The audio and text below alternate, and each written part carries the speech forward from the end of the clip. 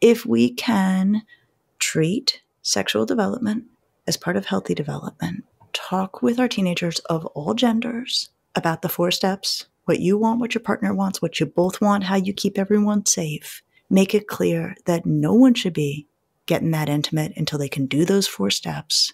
Talking with our kids about the real ramifications of a misstep here. That's what we know keeps kids safer. Episode 160, can I require my teen to be on birth control? I'm a little bit nervous about this week's episode. Yeah, how come? I think it's sort of the way I was growing. You don't talk about sex in an Indian household. Nobody. You're just magically, children appear when you're married. Okay. That is sort of so I guess it makes me, why do we feel so uncomfortable? And you talk about European countries, how this is not such a big deal. Why are we so scared in some families to talk about sex? It really is a taboo topic in a lot of families, and that's too bad. And I'll tell you why it's too bad, because we end up lumping sex together with risk factors, and certainly it can be risky.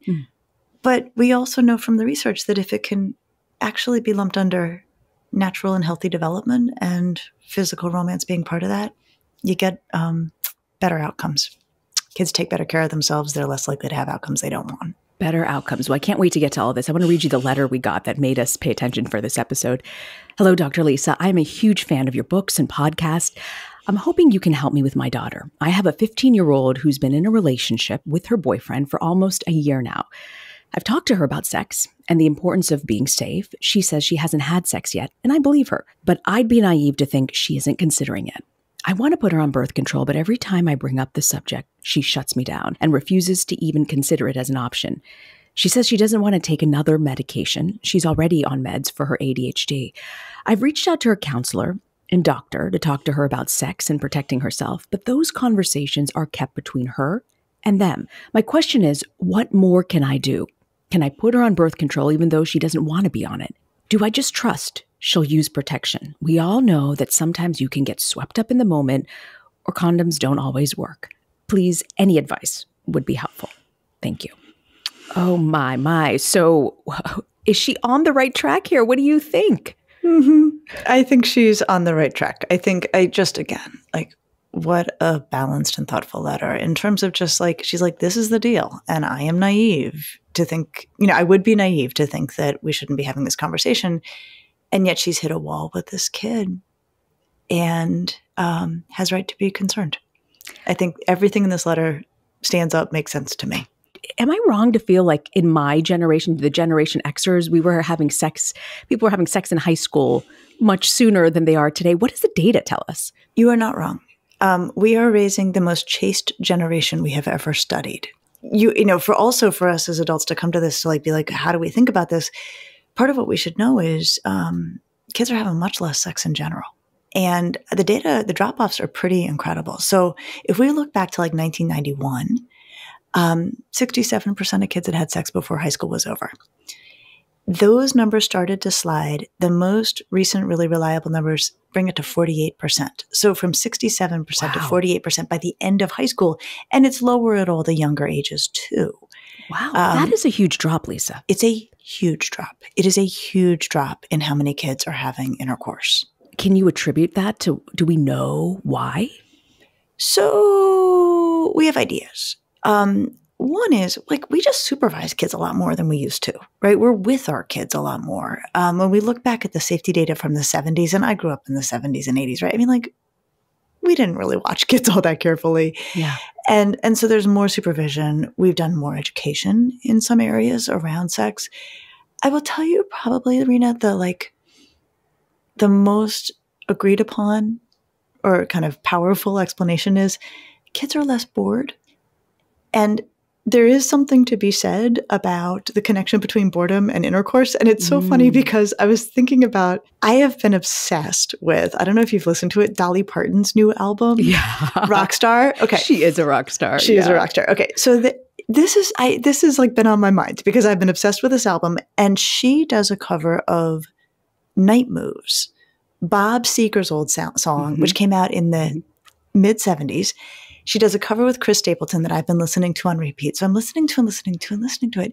Okay, the song, Reena, is entirely about teenagers running around having no strings attached sex, like everywhere they can. I mean, in the woods, in the car. I mean, it's sort of a celebration of this.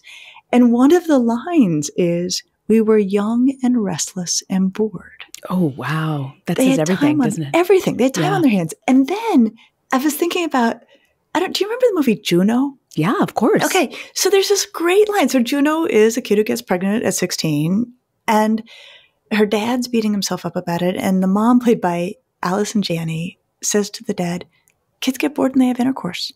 And I was like, I think that's really true. And so probably the number one explanation for why kids are having less sex is that they're spending more time on their phones. They're less bored. And they can interact with one another without being in the same space. And if you can interact, and then of course kids also do, sexting and stuff like that. Yeah. You're not having intercourse. Huh. Interesting.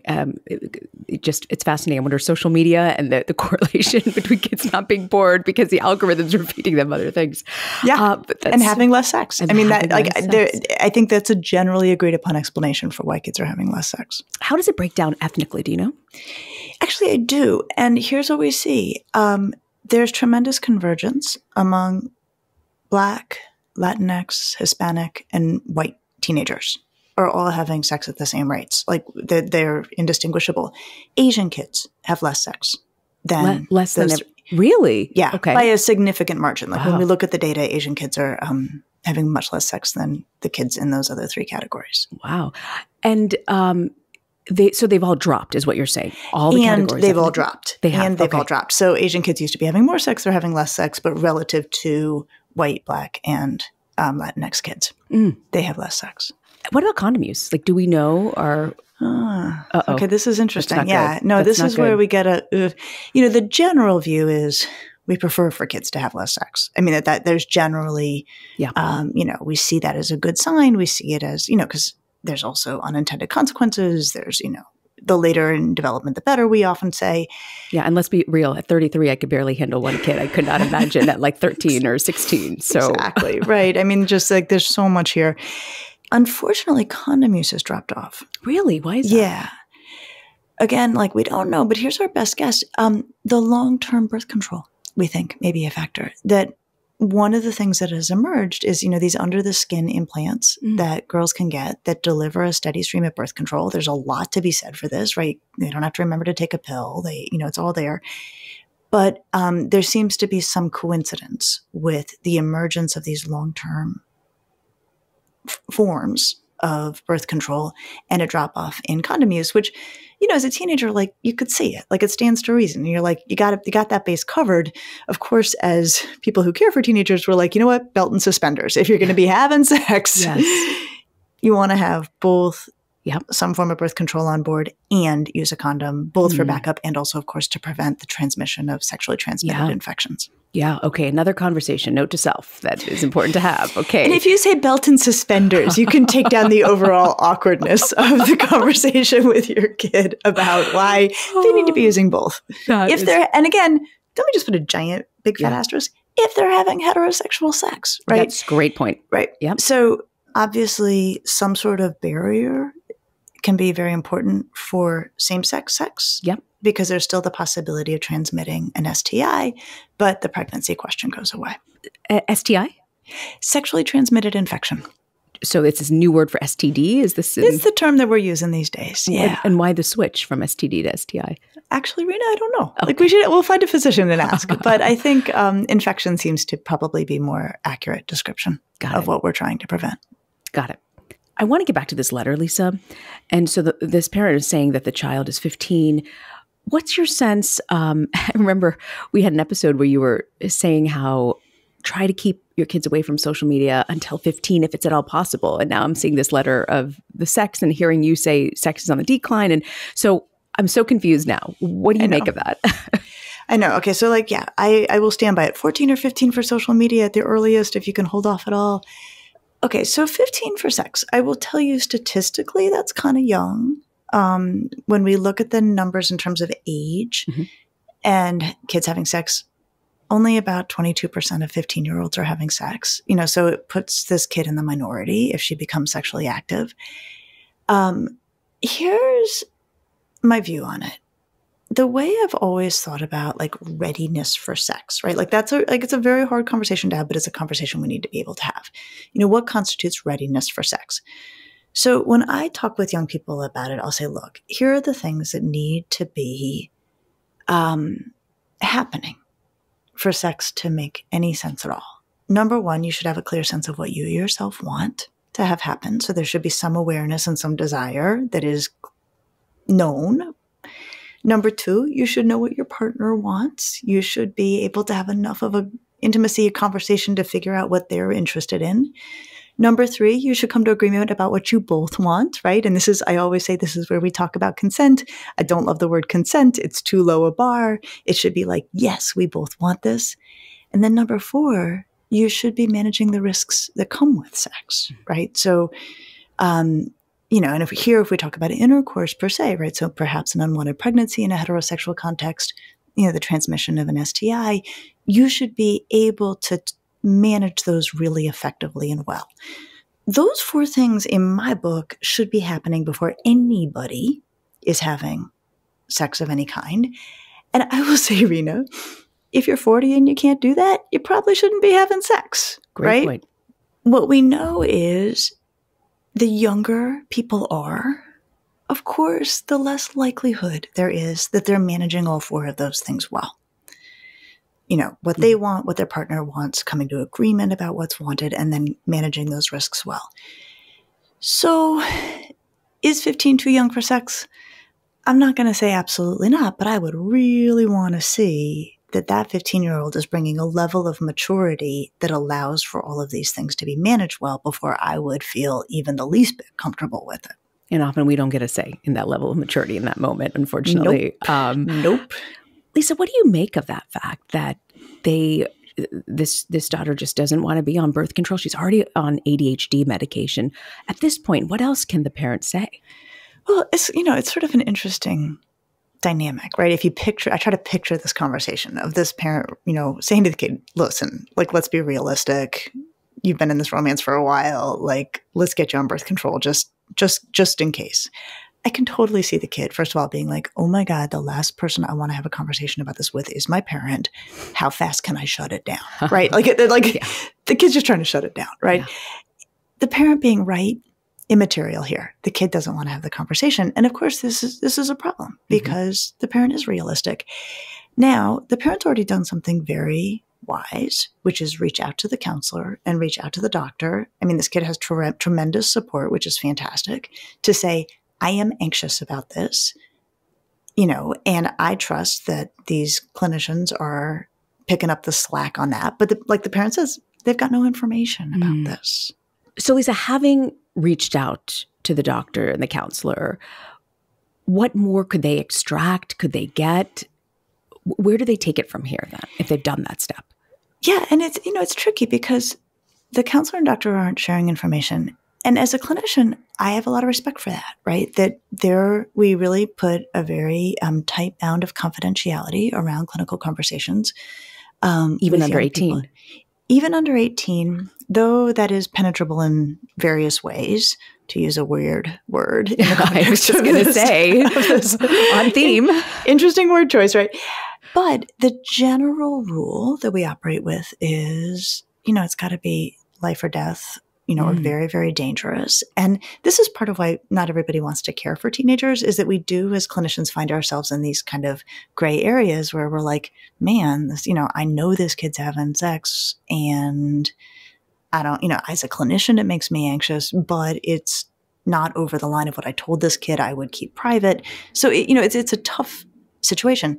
Now, here's an opening though, that the parent could consider, which is to say to the teenager, listen, I totally 100% get it that you do not want to have this conversation with me. Will you give me a release to talk with your clinicians about what they are talking about with you on this one subject? So you can actually do a very limited, opening in terms of what what the clinician is allowed to disclose. And so you could work with the clinician and the kid to be like, let's come up with a little document that says on the topic of birth control and sexual activity, I give my parent permission to talk, or I give my clinician permission to talk to my parent. The kid may be like, yes, like I am having all the conversations with them. I do not want to have them with you, but yes, I will give you permission to talk with them about this limited area. And then the clinician could hop on the phone and be like, we're on it. She's got it covered. You know, and give tons of information, but be a sort of a go-between between the parent and the kid. Okay. That's a possibility. May not work, but it's an option. You know, one parent recently told me they couldn't get their kids to brush their teeth. So they showed them these almost phony videos of teeth bugs, like of what really happens when, it's kind of gross, right?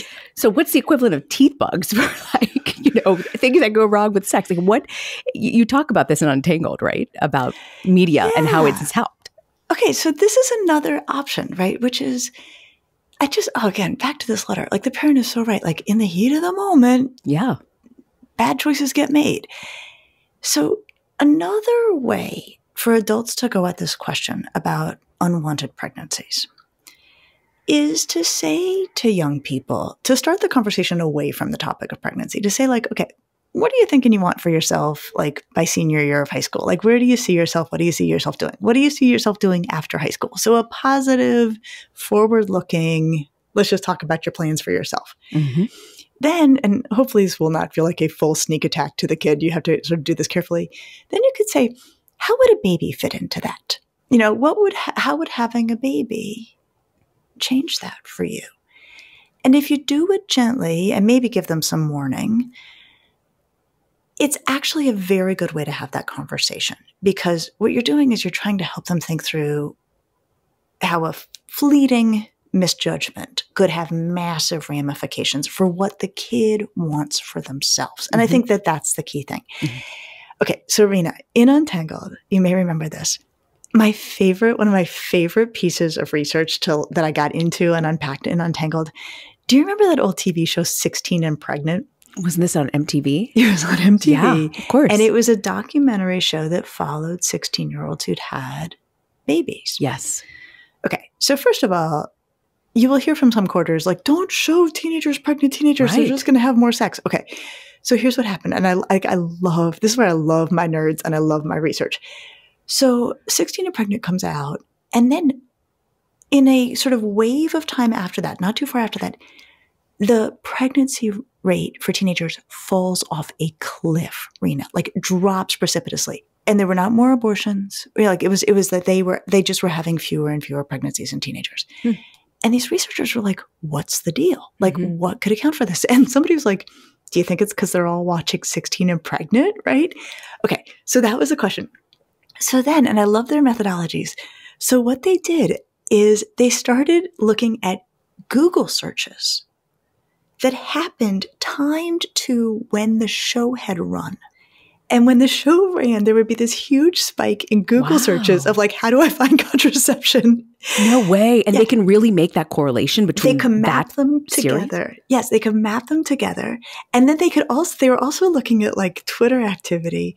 And kids were saying stuff like mapped to the time when kids were searching for this information and the time when the show came out. Things like, you know, they'd make jokes like, oh my God, I've seen better decisions on 16 and Pregnant, right? Like, I mean, kids were talking about watching these ramifications play out.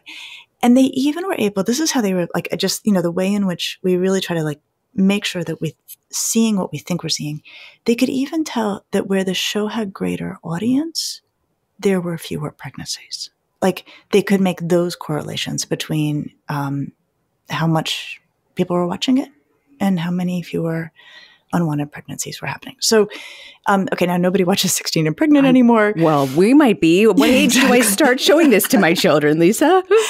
Well, we're like, I was actually even thinking, I haven't watched it for a while. The parents should watch it first. Go watch Juno, right? I mean, that's a great one. Actually, you're right. That's 16 and Pregnant in a movie form. You're totally right. Yeah. But, you know, kids are rational. They don't want their lives derailed. And I think if we raise these questions about unwanted pregnancy, not from the standpoint of like, you're going to be a naughty person having unprotected sex, but from the standpoint of you want all these things for yourself. I want all of these things for you. Having a baby is going to actually derail that. And then of course, what we're not talking about here is the possibility of abortion. And, that for many families, that does not feel like an option, whatever the laws are. And then of course, the landscape on that in our country has changed. And so the way to think about this, I think, is prevention. We don't want kids in a position where they even have to make a decision like that. Prevention and education is what I hear you saying to me today, like talking about this early on and having them see, 16 and pregnant. Wow. Now that I think about it, there was no 16 and pregnant when I was in high school. And so you don't know what happens next. You don't see what happens next, right? You don't. And, one of the other debates that kind of hovers around what we're talking about is teaching kids about sex, or certainly about contraception. And there's been a lot of controversy about that. And there's been a lot of misinformation, that there is a worry that if you talk with kids about contraception, they're going to they're going to go have more sex. Yeah. We know that's not true. We know that they don't have more sex, but we know that when they do have sex, they're more likely to keep themselves and their partners safe. So I'm thinking about your early squeamishness as we got into this episode. If we can treat sexual development as part of healthy development, talk with our teenagers of all genders about the 4 steps, what you want, what your partner wants, what you both want, how you keep everyone safe, make it clear that no one should be getting that intimate until they can do those 4 steps. Talking with our kids about the real ramifications of a misstep here. That's what we know keeps kids safer. Yeah. And you just showed us today the data, the science, and what's behind it, and how conversations really make a difference. They do make a difference. And I think the hard part, and this is so, this just comes blaring across in the letter, is that the kids, the parent may be like, all right, I am here for that conversation. I can do it. And the kid is like, oh my gosh, I will do anything to make this conversation stop. That's right. So I think that we also have to be thoughtful about it and find openings that are not unbearable. Maybe give kids fair warning. Parents can say, you know what, I was listening to an episode of the Ask Lisa podcast and they were talking about sex and contraception. And actually the way I would have parents say it is, I need 2 minutes and I promise I won't go past 2 minutes. I've sometimes done that. So they know it's time limited. It's going to be short and quick, but slightly painful. Slightly painful. But you can actually say to them, set a timer, let me see if I can get it done in a minute, and you don't even have to look at me. It's good. That's a perfectly acceptable way to do this. I think if the parent or caregiver holds the standard that the kid's going to be like, I'm so glad you brought this up, right? It's not going to go well. I want to go back to this letter before we wrap up, but are there any other options on how to approach this for this mom? Just really wants to get her on birth control and have her, when she gets to that moment, be ready and prepared. I think there's one more. All right. So we're thinking and I like this, we've hit a roadblock and then we're finding these other alternate routes. So one alternate route is well, can I at least talk to your clinicians? Another alternate route is come watch Juno with me and let's think about what you want for yourself. Yeah. Another alternate route, and a 15-year-old for the most part should be able to do this, is to do what I would call pull the lens way back and say to the kid, okay, help me. I'm not dumb. I'm aware you may well have sex. I'm not here to judge that. I want nothing for you but safety and all the options in front of you. But when you and I try to have a conversation about it, it goes nowhere. Is there something I could be doing differently or instead that would let us have the conversation that I think we need to have to keep you safe, make sure that all the choices remain available to you indefinitely? So involve that kid in trying to solve the problem of the fact that they can't seem to have the conversation. So instead of shouting down from the mountaintop, which would be my approach, involve them so they feel like you're an ally and not trying to lecture them because you know what the consequences are that they might not fully be aware of at this point. That would be my advice and the better route. I think that that's got a much better chance of succeeding. But interestingly, Reena, as you say lecture, okay, so I will generally say lectures are not a great way to transmit conversation and information to teenagers, right? I mean, they are basically how do I get out of the room? I'm trying to end this. At the same time, We also have data showing that when parents clarify their own values, that changes kids' behaviors. So I do think there's a lot of room for back and forth. I also think if parents have very clear sense of what their values are, right? Like, so let's just stick with intercourse. Like, intercourse happens in the context of marriage or in the context of an ongoing relationship or in the context of adulthood or in the context of, having been on a date. I mean, whatever, you can make your own rules. Every family gets to have their own values. Go ahead and share those with your kid too. So you can say, here's what we want, when you have intercourse, here's how we want you to go about it to take good care of yourself and your partner. But also, here's our values around when an intercourse happens. Okay, the kid will roll their eyes, be like, are you done already? But it's worth it. We know from the data that kids actually change their behavior in light of those conversations. You came to armed with statistics. So I'm not squeamish anymore. I get it. Okay. I get it. I'm proudly have no problem having this conversation, but there's going to be a 90-second time limit on it. Put it for everybody. And you can even literally get out your phone and be like, start the timer. Here I go. Kids appreciate it. They just want it to be over. But that doesn't mean they don't want good information from people who love and know them. I love it. So what do you have for us, Lisa, for parenting to go? So when parents are trying to talk to their kids about sex and their kids are shutting them down, one misstep I've seen parents make is that when a kid finally asks a question about sex, and maybe a very circumscribed one, the parent goes barging through the door with every other thing they ever wanted to say to the kid, and the kid really is so sorry they opened the door at all. So another thing that parents can do in the context of these conversations is say, look, here's what I want you to know from me. Now, here's something else. If you ever have questions about sex, you can come to me. I will answer the question you asked and nothing further. I promise I will leave it at that. And then you have to be good on your promise. But I have found if teenagers realize oh, I can really ask this one question and you will just control yourself, they do come to us with questions and we want them asking us questions. So keep it short, allow for almost no judgment, walk away, and potentially they might have some questions and come back to you. And come back to you if you promise to only answer what the question they've asked. Well, Lisa, thanks for this conversation and for walking me through the squeamishness of it all and why it's really not necessary.